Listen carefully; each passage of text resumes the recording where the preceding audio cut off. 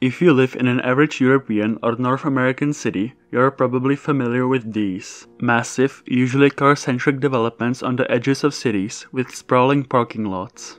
These behemoths are far away from everything else, usually connected to a major road or highway. The public transport connections, if there are any, are usually of mixed quality. Even relatively well-connected places like Zličín in Prague, Czech Republic take 20 minutes to get from the city center on the metro, which is the fastest possible way to get there, short of a direct high-speed train. Disregarding commercial development, cities overall have been growing outwards rather than upwards.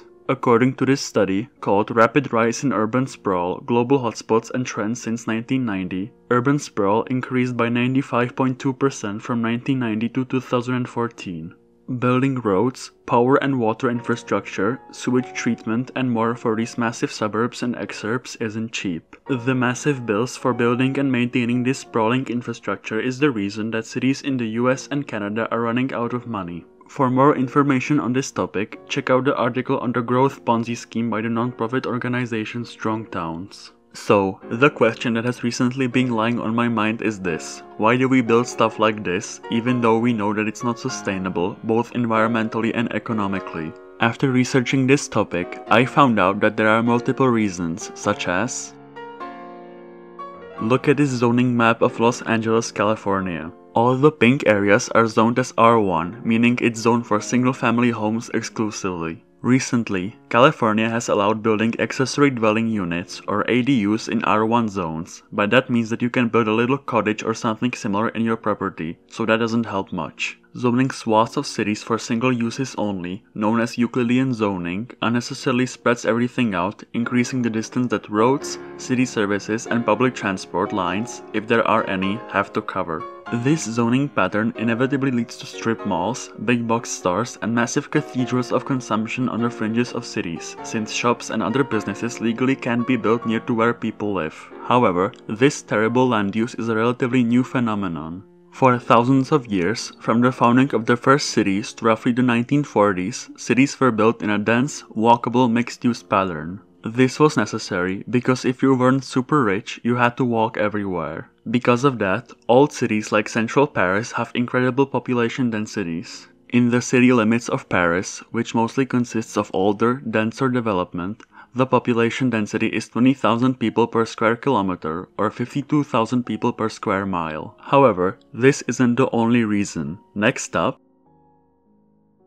buying a plot of land outside the city is way cheaper than trying to build something inside the city, owing to the fact that real estate is scarce inside cities and because more services and more people have access to that land. However, I'd argue that building massive big box stores and sprawling suburbs on the outskirts of cities comes at a greater cost than continuing to grow the city from the inside.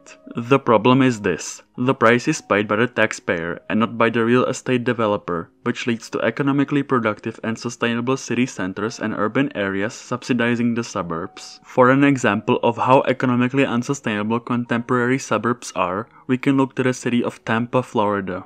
The city's water infrastructure is aging and in dire need of repair. The proposed solution is this: a $3.2 billion modernization program over the next 20 years, making it roughly $160 million per year. This massive undertaking requires Tampa to increase its water pipe maintenance budget by 800%, which is literally insane. Instead of that, they're planning to triple the price of water and sewage services in the city and to take out $1.5 billion of debt. In short, Tampa's suburban sprawl is bleeding the city dry. Next, suburbs, exurbs, and big box stores almost universally consume more energy per square foot. After all, heating and cooling all those detached McMansions isn't particularly efficient or cheap. In contrast, sharing a wall or two with your neighbor in a dense city reduces gas and electricity consumption because heat or cold has less ways to escape. There are also numerous indirect costs. For example, this is a map of the carbon footprint of New York City and its surrounding suburbs. As you can see, the vast majority of suburbs emit more carbon dioxide into the atmosphere than the inner city because of the sheer inefficiency of American-style suburban land use. Another example of an indirect cost of suburbs and big box stores are the health implications. Worse air quality, less physical exercise, and more injuries and fatalities due to car dependency cost the city and country millions of dollars every year. One more example of the cost of suburbs is the destruction of farmland and animal habitats, which has implications on biodiversity, food security, and more. There are more factors on why suburbs are so prevalent, like...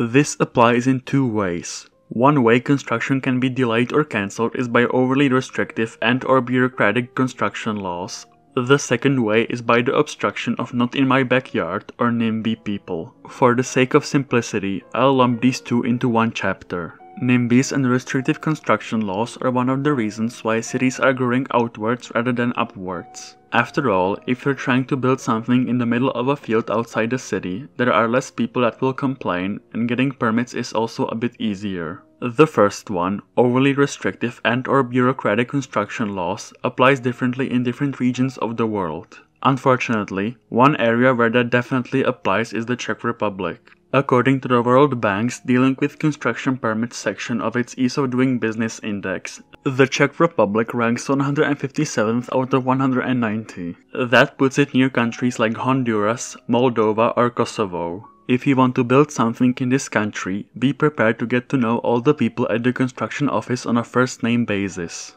You might as well book an appointment with a psychotherapist. Your mental health will need help after the process finishes. Even if you theoretically meet all the requirements to get a construction permit, you still haven't won.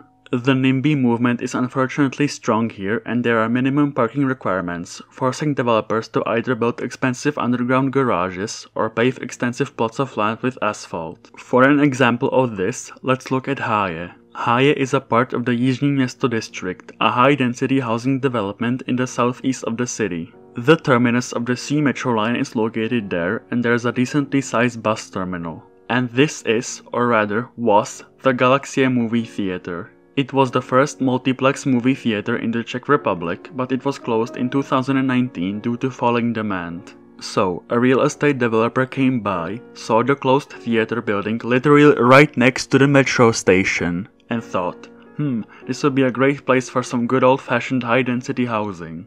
The developer submitted an application for a construction permit, and that's when the NIMBYs, which includes the mayor of Háje, sprang into action. They have a list of grievances, which includes A. Not enough parking spaces. The apartments are literally going to be built right next to a metro station.